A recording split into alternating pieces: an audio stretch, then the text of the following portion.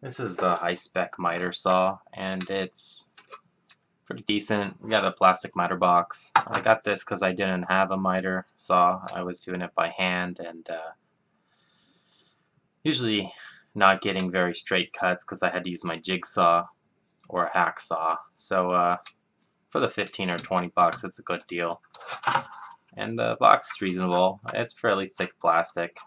It's angled a little bit here to help you get the down angle.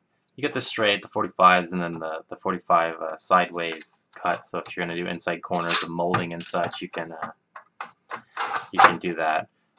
This is made for obviously smaller strips of wood. So I'd say like inch by inch or so, or half inch by 2 inch. So mainly molding and frames.